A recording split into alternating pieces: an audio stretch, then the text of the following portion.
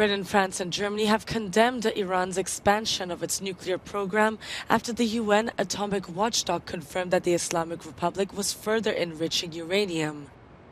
The country is already enriching uranium to 60% purity at its nuclear facility, meaning that supplies of the radioactive metal held in at least 2 places are now closer to weapons-grade 90% purity.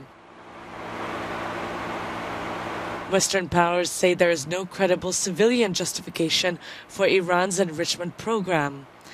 The news is another blow to hopes of reviving the 2015 Iran nuclear deal, which had capped the country's uranium enrichment.